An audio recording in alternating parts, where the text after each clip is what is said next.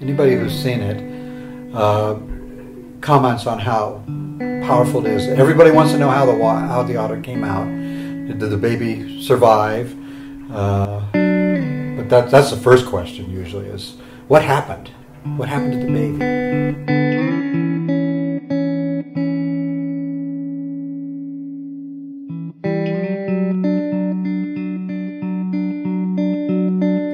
The baby started screaming, and I had never heard the babies or the moms really scream.